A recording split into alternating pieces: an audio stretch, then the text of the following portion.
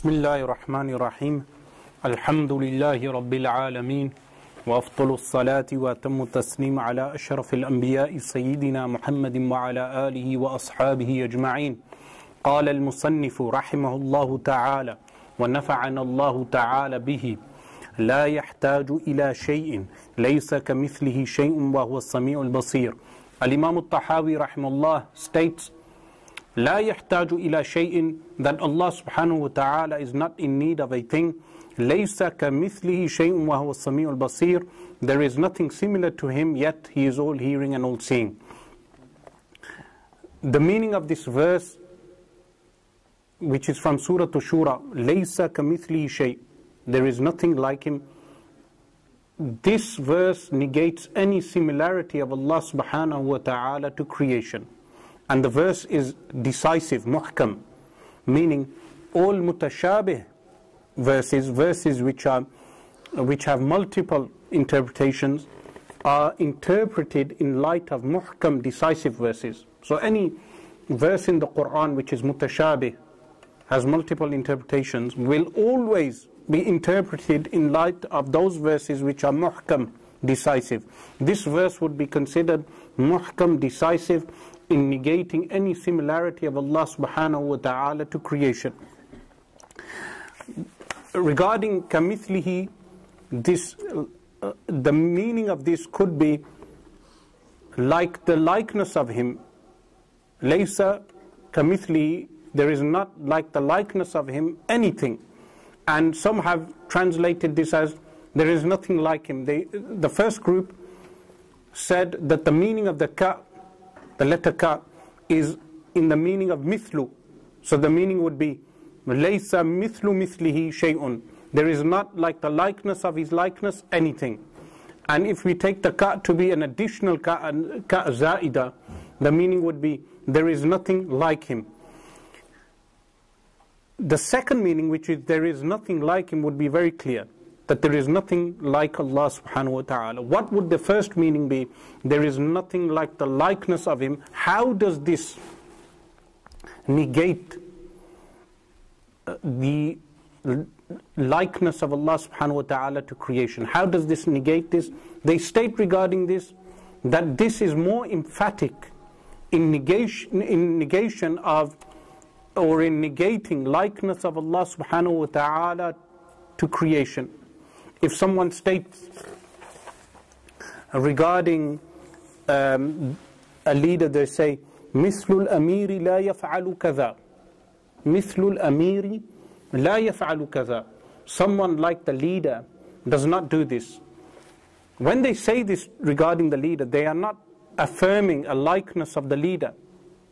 They are negating any likeness, مثل الأمير. So in the same way, when someone states, like the likeness of Allah, there is nothing, it would not only negate the likeness to Allah, it will negate the likeness of Allah. Both will be negated.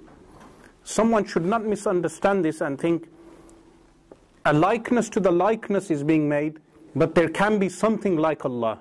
No, because in that case the meaning would be there is something like the likeness of Allah, which is Allah subhanahu wa ta'ala himself, which would be nonsensical. But the real meaning here is that there is nothing like Allah subhanahu wa ta'ala. But double emphasis reinforces this actual point. Like the likeness of Allah, the likeness of Allah subhanahu wa ta'ala, there is nothing, meaning there is nothing absolutely like Allah subhanahu wa ta'ala in any way or form. Now this verse is commonly quoted along with the verse in Surah al-Ikhlas, وَلَمْ يَكُنْ لَهُ كُفُوًا أَحَدٌ. There is nothing similar to him. لَمْ يَكُنْ لَهُ كُفُوًا أَحَدٌ. Both of these verses negate any similarity of Allah subhanahu wa ta'ala to creation.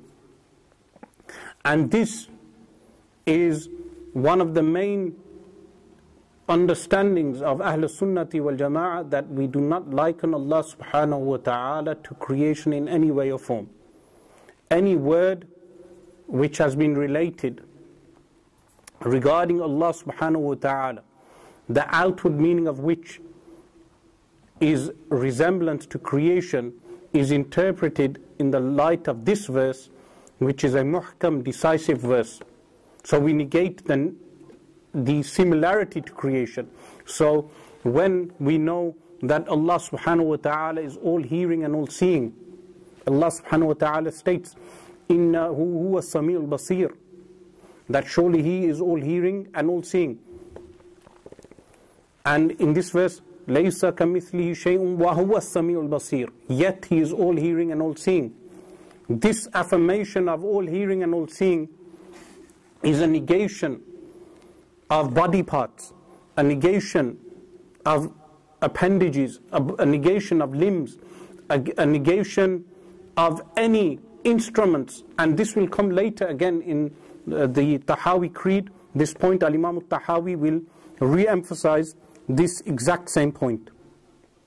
Another meaning which Ad-Dasuqi rahimahullah, Ahmad Ad-Dasuqi is he has a commentary on As-Sanusiyah. He mentions another point, that the meaning of this verse, the word mithlu, can be two things. One is the point that we just mentioned. This is a negation of anything being similar to Allah subhanahu wa ta'ala being totally negated. And the second meaning is negation of any similarity to a dhat and a sifat, meaning the divine existence and the divine attributes being negated in any way or form. After this, the author states, خلق الخلق بعلمه وقدر لهم أقدارا وضرب لهم آجالا.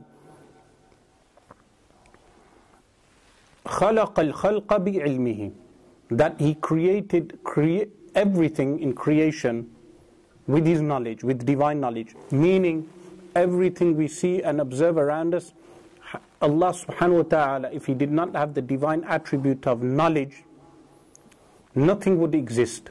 Why? Because everything around us, when we observe the known universe, we observe perfection.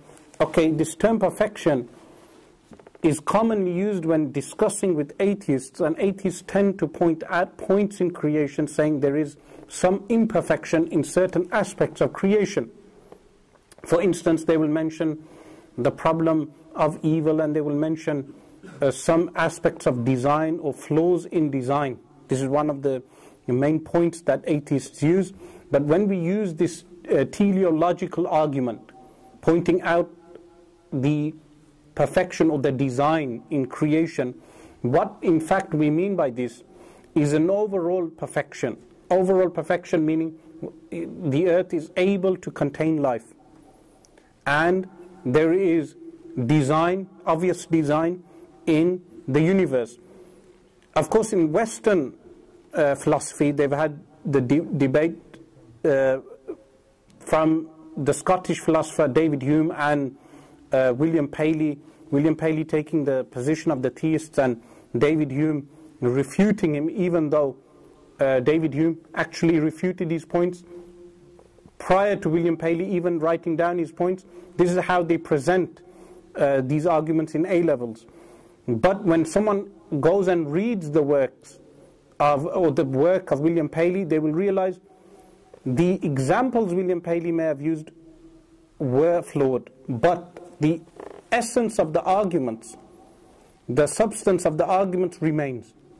The examples given by him were scientifically flawed, because science with progress showed otherwise. But the substance of those arguments was not flawed, and to this day has not been refuted, even by David Hume himself. So what they mention is that there is an outward imperfection in some aspects of creation. How we respond to this point is that the overall observation of the universe, we know that there is design, there is a creator, this is very clear from observing creation.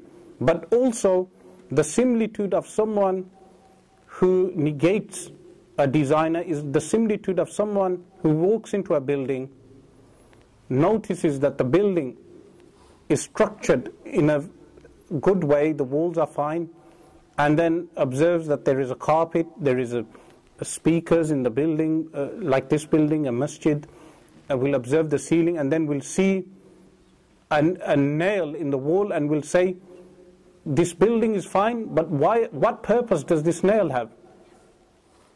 What purpose does this nail have? This is this example of those people who attempt to find flaws with creation. What will they do? They will look at creation and find some things which do not make sense to them, like vestigial organs or other things, and they will attempt to say that this disproves the existence of a divine creator. But in reality, when a person observes the known universe, the entire known universe, they will realize that there is intelligence behind the creation of humanity and everything around us. This is the meaning of خَلَقَ الْخَلْقَ بِعِلْمِهِ, that Allah subhanahu wa ta'ala created creation with His divine knowledge, meaning with His divine attribute of knowledge.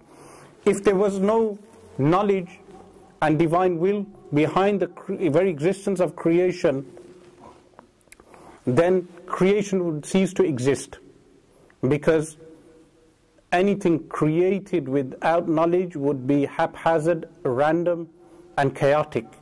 But when we observe the known universe, we do not see random behavior, we do not see chaos around us. قَدَّرَ لَهُمْ أَقْدَارًا, Allah subhanahu wa ta'ala proportioned for them aqdar. Aqdar here would mean good and evil.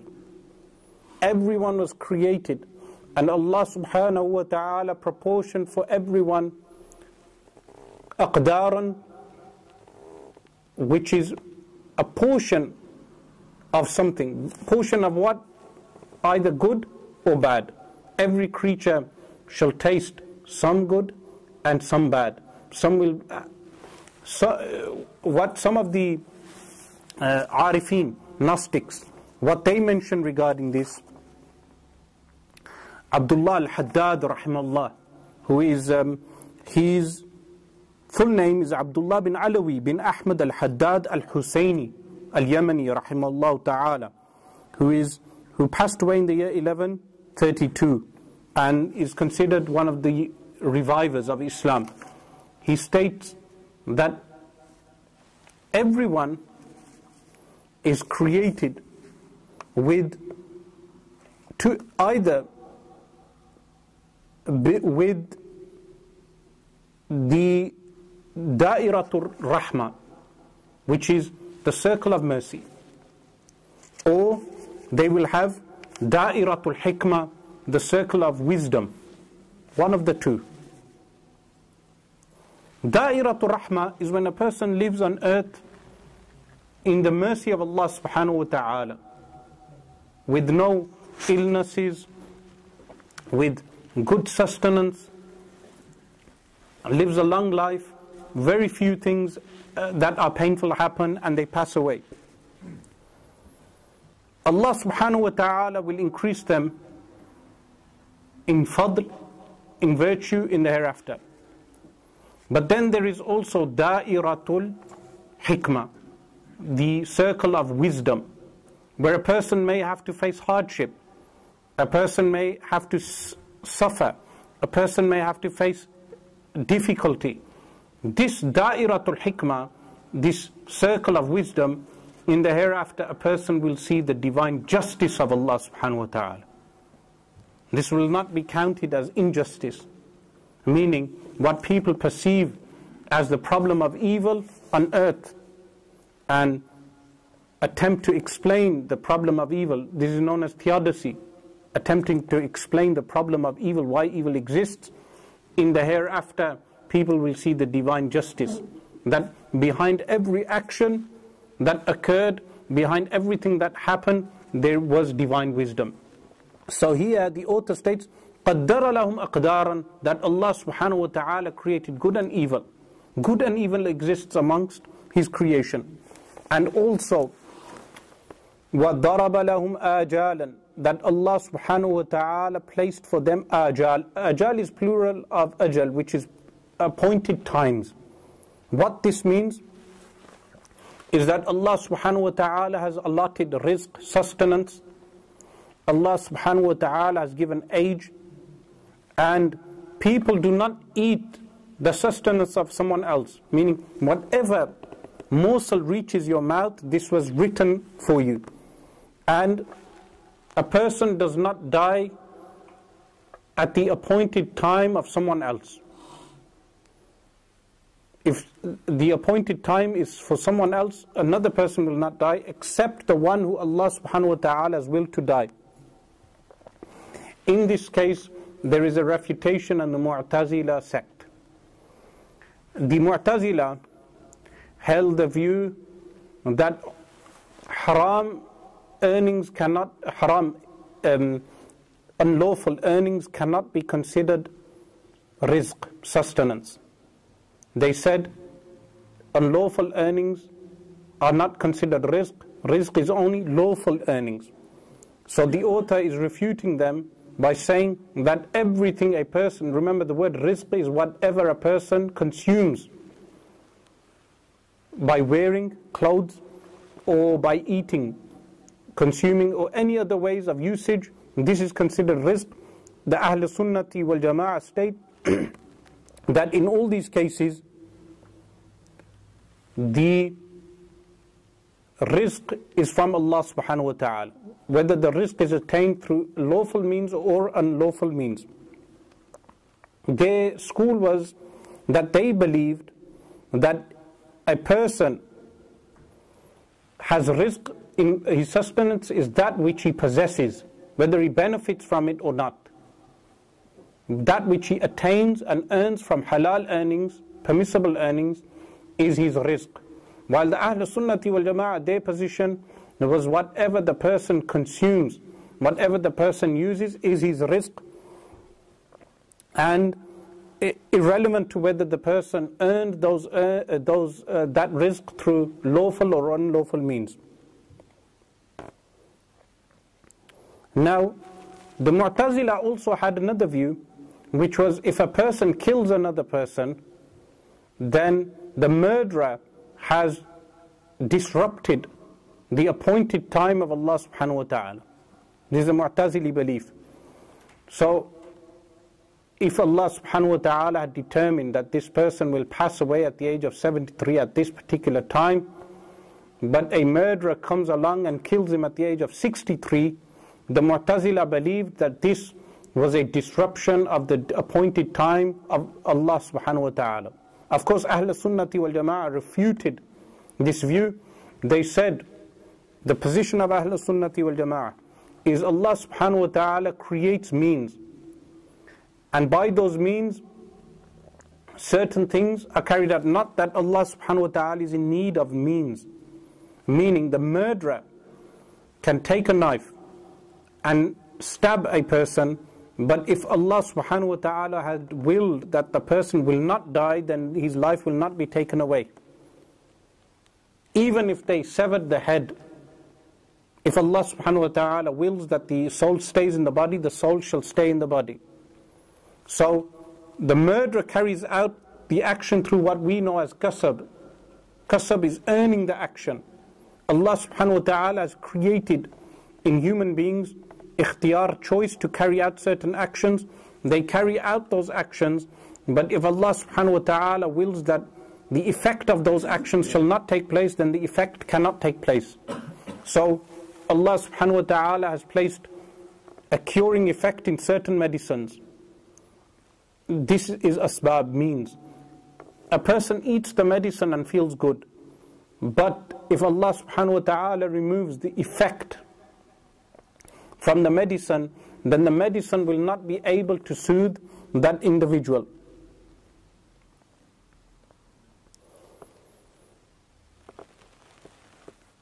Now, this position of the Mu'tazila is in contradiction to Al-Quran al-Kareem. How in Al-Quran al-Kareem, for instance, in Surah to Sayyidina Hud alayhi salam, Allah subhanahu wa ta'ala states, وَمَا مِن دَابَّةٍ فِي الْأَرْضِ إِلَّا عَلَى اللَّهِ رِزْقُهَا, that there is no creature that crawls on the earth, فِي الْأَرْضِ إِلَّا عَلَى اللَّهِ رِزْقُهَا, except its sustenance is upon Allah subhanahu wa ta'ala. And Allah subhanahu wa ta'ala states, فَإِذَا جَاءَ أَجَلُهُمْ لَا يَسْتَأْخِرُونَ سَاعَةً وَلَا يَسْتَقْدِمُونَ, which means that if their appointed time comes, they will not be delayed, لَا يَسْتَأْخِرُونَ سَاعَةً, even by an hour, and وَلَا يَسْتَقْدِمُونَ, they shall not precede the hour. So these kind of concepts which we find also amongst Catholics, that Catholics may have a concept that the devil controls the evil on earth and God Almighty controls good on earth, or other religious groups that may believe in the God of light and the God of darkness. This does not exist in Islam. Allah subhanahu wa ta'ala is the one who has proportioned everything for creation, وَضَرَبَ لَهُمْ أَجَالًا, and has placed for them appointed times. The author states, لم يخفى عليه شيء من أفعالهم قبل أن يخلقهم وعلم ما هم عاملون قبل أن يخلقهم, that nothing was vague. لم يخفى عليه شيء, upon him, meaning upon Allah subhanahu wa ta'ala, شيء meaning anything, من أفعالهم, from their actions, قبل أن خلقهم, prior to creating them. What is this relating to? This is relating to the divine knowledge of Allah subhanahu wa ta'ala. That Allah subhanahu wa ta'ala has sifatul ilm. And people ask this question, that if Allah subhanahu wa ta'ala knows what we will do, does this denote a jabar, meaning a compulsion? The answer is no. That the divine attribute of ilm is a sifatul kashifatu, an attribute which unveils. An attribute which unveils. It is not an attribute which forces something. Allah subhanahu wa ta'ala knowing what we will do does not mean Allah subhanahu wa ta'ala has compelled us to do those things. No. Allah subhanahu wa ta'ala has created in us free will. With His divine knowledge, He subhanahu wa ta'ala knows what actions we shall do. Whatever we shall carry out, He knows. Prior to creating creation, He knows their actions. وَأَمَرَهُمْ بِطَاعَتِهِ, after creating them and knowing what actions they will do. Some people ask, why did not Allah subhanahu wa ta'ala just place us in paradise or hellfire? If He knew what actions we will do, the response to this is that in that case you would be in hellfire for having done nothing. The person was given the choice, freedom of choice to carry out, and was only tasked after the person became an adult and had maturity, had intellect, and after that the person chose evil, then a person shall be punished. But Allah subhanahu wa ta'ala does not punish a person based upon His divine knowledge. By choice, Allah subhanahu wa ta'ala does not punish human beings based upon His divine knowledge of what they will do, but He does punish people or jinn after they choose to carry out those actions. So after they carry out the actions, then He subhanahu wa ta'ala may punish them or may forgive them. وَأَمَرَهُمْ بِطَاعَتِهِ, He ordered them to obey Him. Meaning, Allah subhanahu wa ta'ala ordered creation through messengers alayhimu salatu wassalam to obey Him. وَنَهَاهُمْ عَنْ مَعْصِيَتِهِ, and He forbade them from disobedience. Ma'asiyah is disobedience. After creation is made, creation has a choice. Once they become mukallaf, they have intellect, health, and the message of Islam reaches them, Allah subhanahu wa ta'ala orders them to obey and forbids them from wrong actions, ma'asiyah. When a human being chooses to carry out something, Allah subhanahu wa ta'ala already knows what choice He will make. Him knowing what choice they will make is not a compulsion of their choice. They have free will to carry out whatever action they would want. وَكُلُّ شَيْءٍ يَجْرِي بِقُدْرَتِهِ وَمَشِيئَتِهِ. This passage means, and everything runs, meaning everything in the known universe, بِقُدْرَتِهِ, with His divine power, وَمَشِيئَتِهِ, and His divine will. Now, this aspect of belief is what confused the Jabariyyah sect.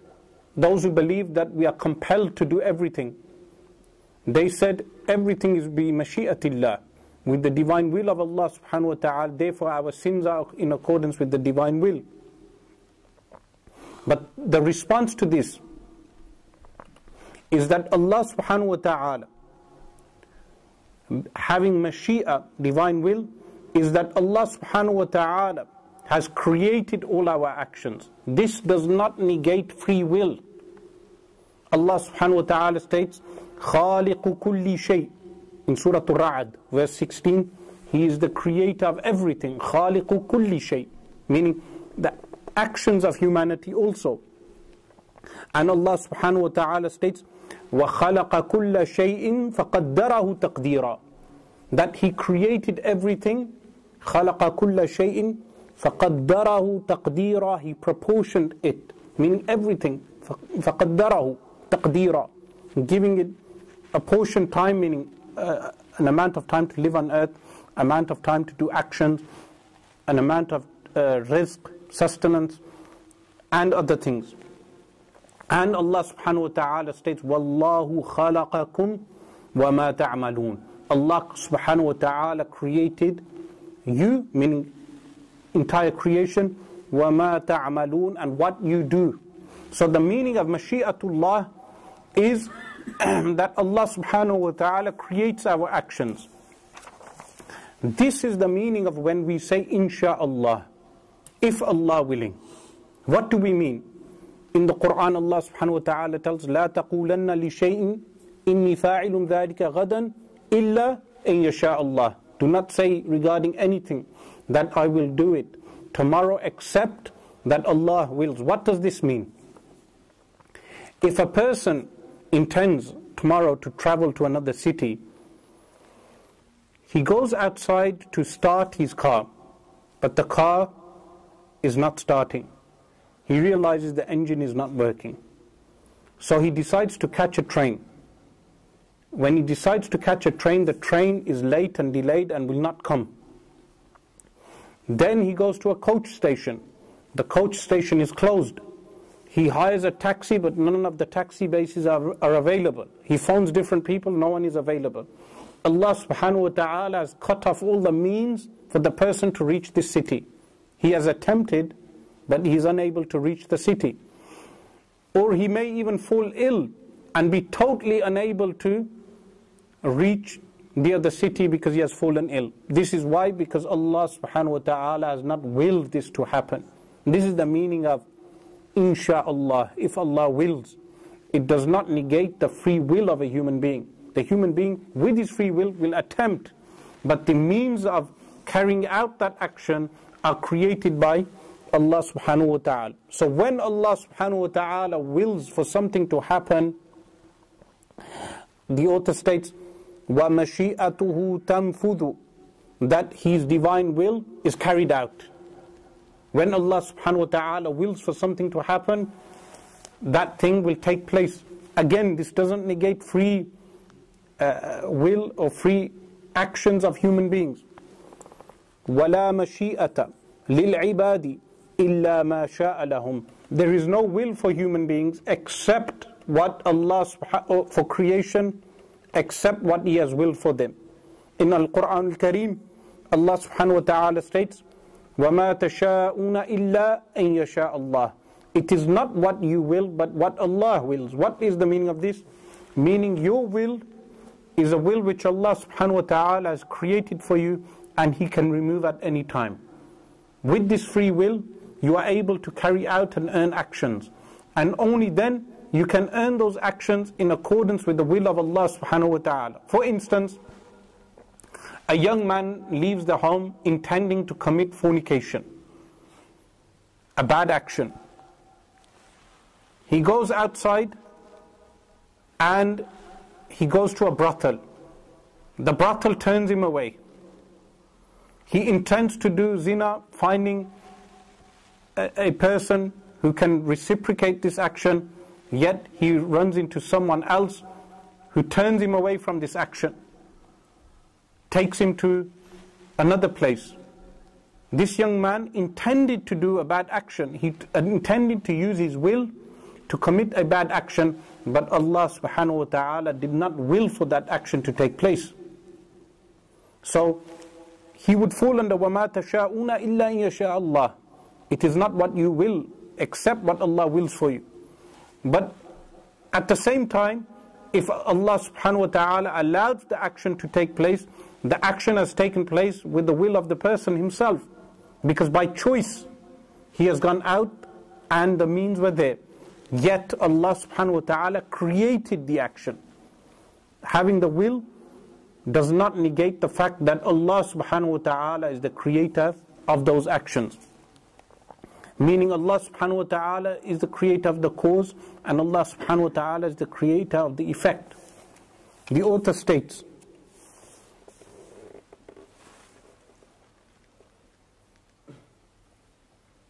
فَمَا شَاءَ لَهُمْ كَانَ. Whatever He wills for them will take place. وَمَا لَمْ يَشَأْ لَمْ يَكُنْ. Whatever He has not will not take place. Meaning, what is on the servants is to intend and to carry out, to earn the action. If Allah subhanahu wa ta'ala has not willed, the action will not take place. A man wakes up in the morning intending to pray his dawn prayer, Fajr prayer. His sleep overwhelms him and he misses the prayer. Is the person sinful?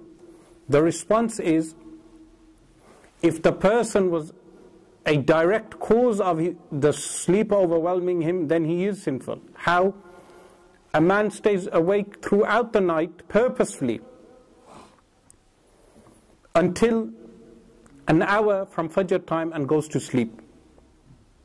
Now he is sinful, because he has himself carried out the action by which he is unable now to wake up, because he has kept himself awake and fallen asleep just before Fajr time. Or another man wakes up at Fajr time, has the willpower to get up, but refuses to get up because of laziness and goes to sleep. He is also sinful. The only exclusion of this rule is a man who slept on time, intending to pray Fajr, placed his alarm clock on, and the clock went off and he did not wake up. Genuinely did not wake up. This person is excused and must perform qada. In all three cases they must perform qada, but only one category of these people is excused. The one who did not carry out the means of missing the Fajr prayer. In the same way, a man wakes up for Fajr prayer intending to go to the congregation. He goes outside and he realizes he must take out the rubbish, otherwise the rubbish man will miss taking the rubbish. So he goes and takes out the rubbish. He intends to walk to the masjid. Afterwards, when he goes, he sees someone in distress, he helps them, and he misses the congregation. Now the person is rewarded, but Allah subhanahu wa ta'ala did not will for him to get to the congregation. This is the meaning of insha'Allah. The author links this to the next statement, which is يَهْدِي مَنْ يَشَاءُ وَيَعْصِمُ وَيُعَافِي مَنْ يَشَاءُ فَضْلًا وَيُضِلُّ مَنْ يَشَاءُ وَيَخْذُلُ وَيَبْتَلِ عَدْلًا. This sentence would mean He guides, meaning to goodness, whom He wills, and He protects and repels on behalf of anyone, whoever He wills, out of His favor, and He misguides whom He wills. وَيُضِلُّ مَنْ يَشَاءُ, and يَخْذُلُ disgraces or abandons, وَيَبْتَلِ and trials, عَدْلًا out of His justice. This inshallah we will cover next week. But the question here people have is, when we say Allah subhanahu wa ta'ala misguides, does this negate the choice from the servant?